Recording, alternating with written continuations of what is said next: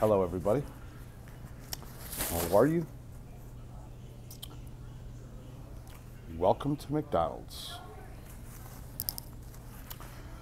So,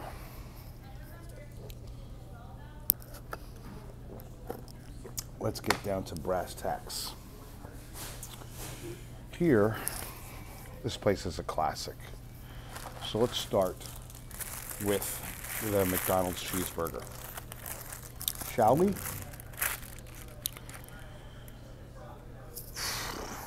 They really. So it's ketchup, onions, a little bit of mustard, pickles, very thin patty.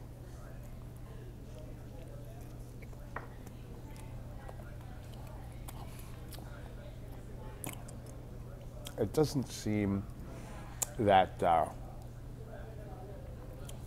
they've put much thought into improving this cheeseburger in a long time. It's such an overwhelming, the first couple bites, it's so overwhelmingly bready, zero beef flavor. Until you start getting into the middle and you start getting a little mustard, ketchup, and the onion, and then you have that traditional McDonald's taste. But even if it's $1, it tastes like $1. It really tastes like $1, and things that taste like $1 aren't good. So let's move on.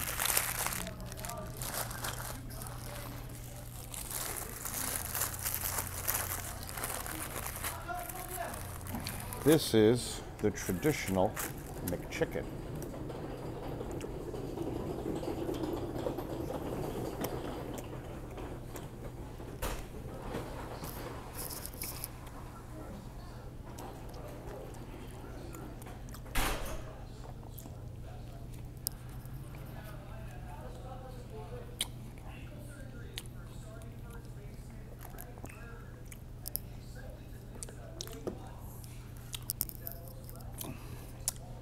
It's a mayo bomb. I personally like the spices in this chicken. I just don't like the texture. It's very rubbery. The lettuce is overpowering. Almost has a chemical taste to it.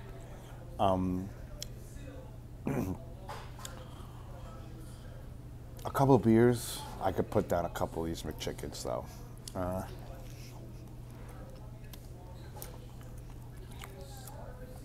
The chicken color is gray on the McChicken.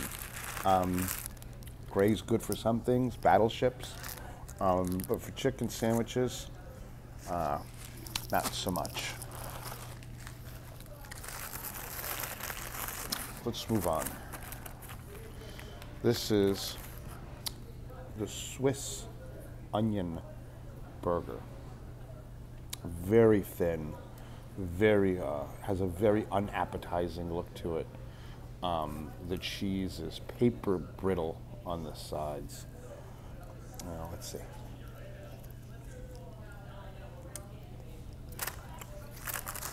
Don't get that. That bacon onion, the Swiss onion burger. Don't get that. Do me a favor. Straight up, nah, man. Straight up, nah. It's not good, Carl.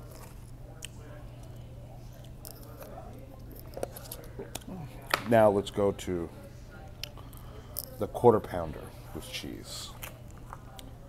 Famous quarter pounder with cheese, signature sesame bun. They were out of Shamrock Shake, Sal.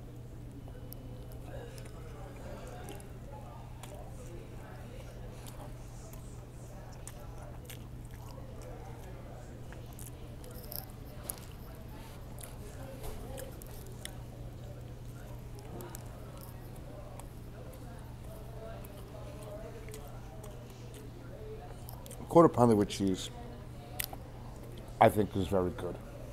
The meat, like in most McDonald's products, is very dry, but greasy at the same time. I don't know what kind of magic they do to do that, but this burger is where it's at.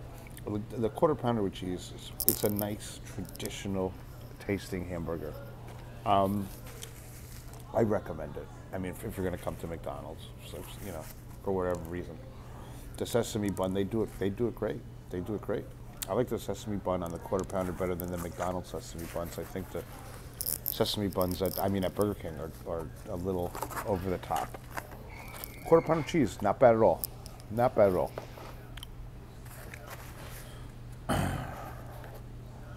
Let's go now. We're going to try the artisanal grilled chicken sandwich. Well, it has a salad bar on it. So let's find out.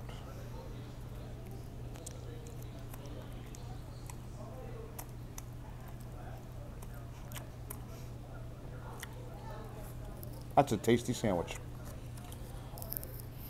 I'm impressed. I'm sorry.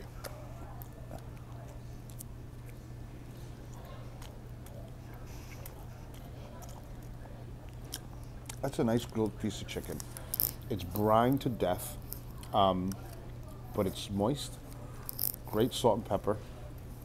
The tomato's great. The mock brioche bun is very nice.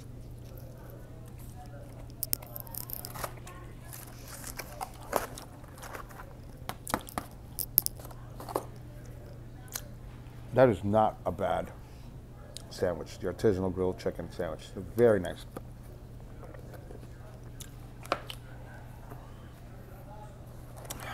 Let's move to the Big Mac.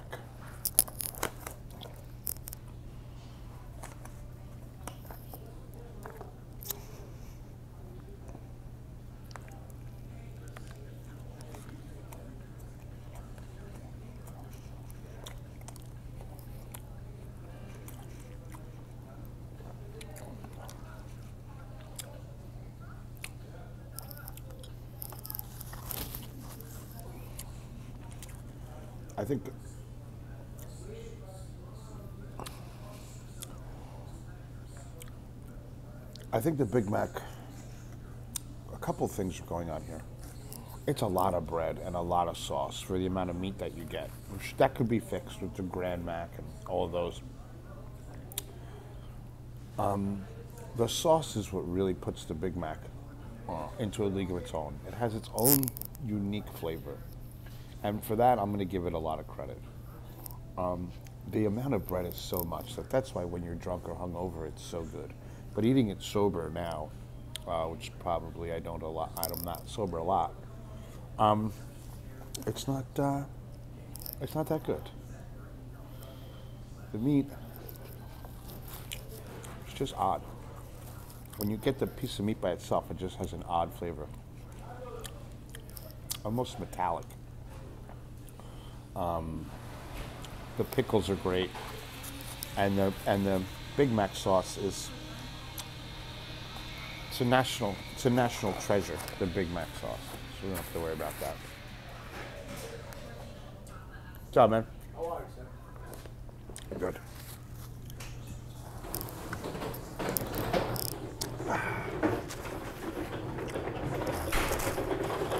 Let's move on to the French fries.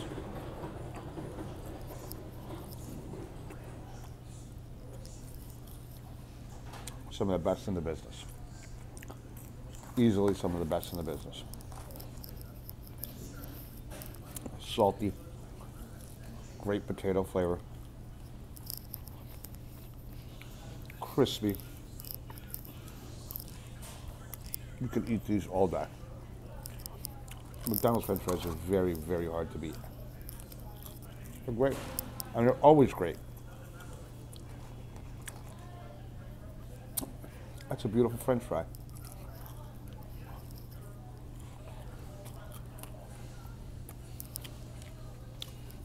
Perfect. I mean, I couldn't ask for anything more. Most chefs would kill to have a French fry like this in their restaurant.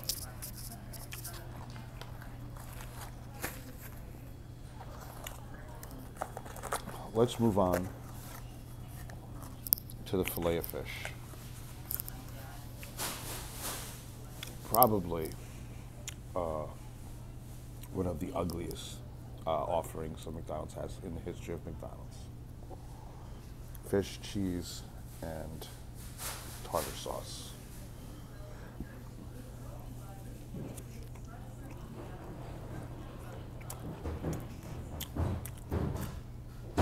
Phew.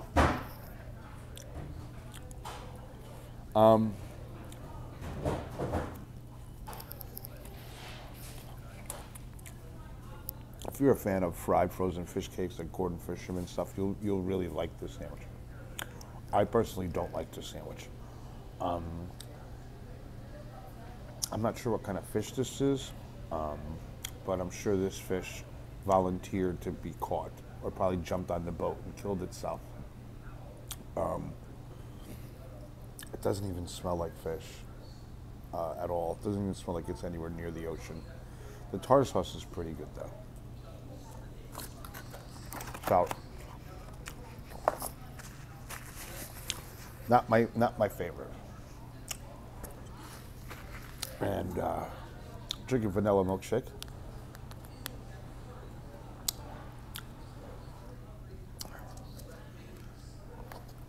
Gold standard. You can drink a McDonald's when the machine's not broken. They're very good. The problem with the McDonald's shake is the other flavors aren't good. Vanilla is good, but the chocolate milkshake is really not good. So let's move on. We're also going to do an independent review on the Szechuan sauce today. We have every sauce here. So we have chicken nuggets now. Let's find out.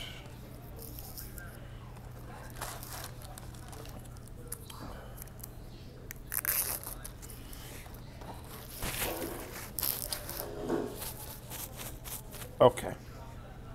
Chicken nuggets. Great color. Coated right. Let's try one in honey mustard.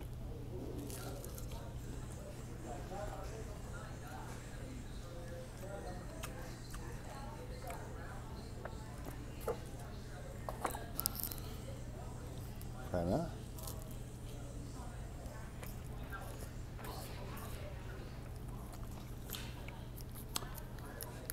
Little signature sauce.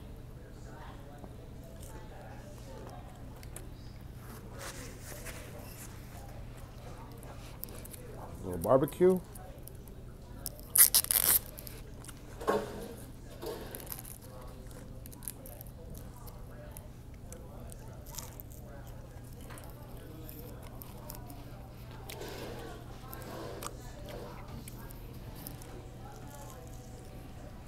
I really got to think about this.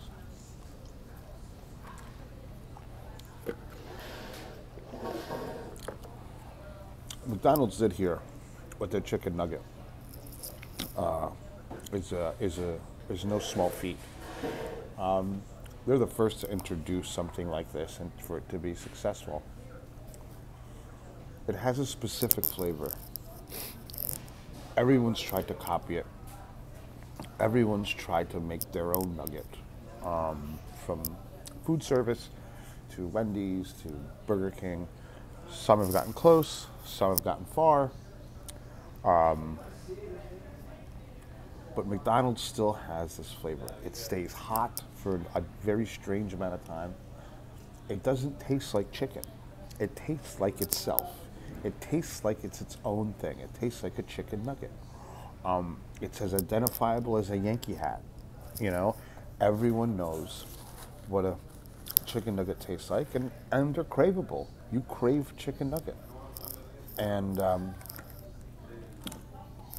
they have this coating on them. It's not necessarily, it's more of a batter than other people are trying to do this breading. It's not breading, it's batter.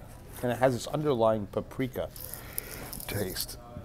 It tastes absolutely unique on the landscape of fast food. A chicken nugget is recognizable by anybody. And a chicken nugget dipped in sweet and sour sauce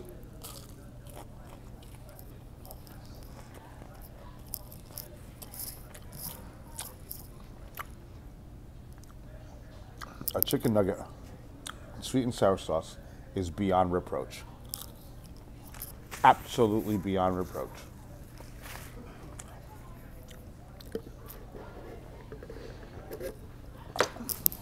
Chicken nugget is the winner here.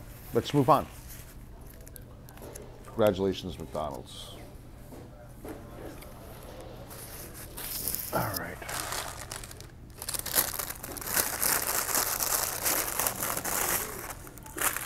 All right, now we have their new buttermilk biscuit. We'll do these. We'll open the hot mustard.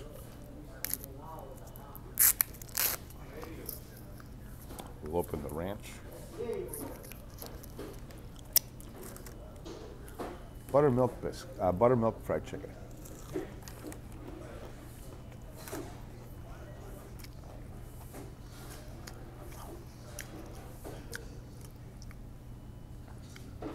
I don't like these at all. I don't like this. It's too crunchy. It's too crunchy. I think the secret recipe, the secret ingredient in this is glass. It's so crunchy. It's so over the top, wanting to be.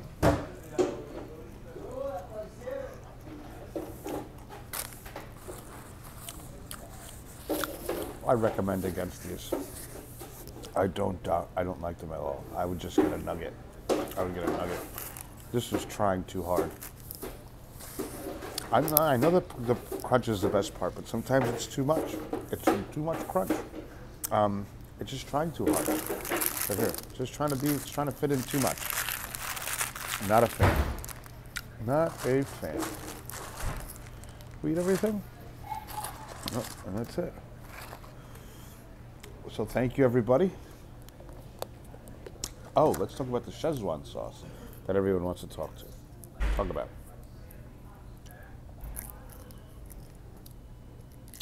The famous Szechuan sauce. First, we'll try it with French fries.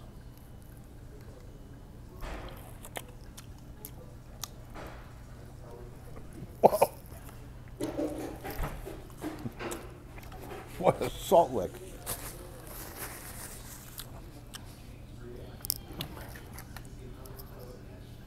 Oh.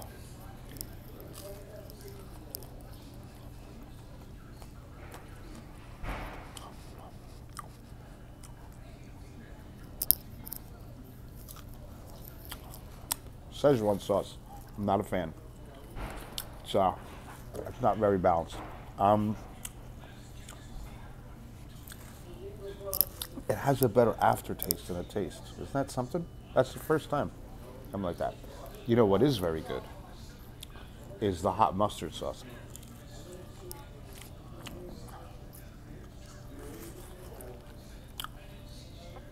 The hot mustard sauce is clutch. Very good. Very good. That's it. Ran out of food.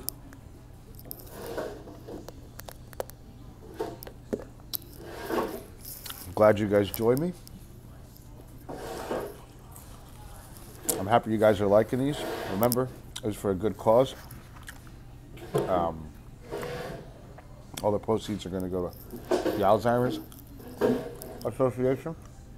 Once I figure out how to monetize it, you got like 4,000 hours. It's a little difficult. But just to recap, McDonald's already has some strong offerings. The chicken nuggets are beyond reproach. And the French fries are pretty close to that too, but they didn't make the cut. Thank you, everybody. And Bon Appetit. I don't know how to shut this off. How do you shut it off? Shut it off here.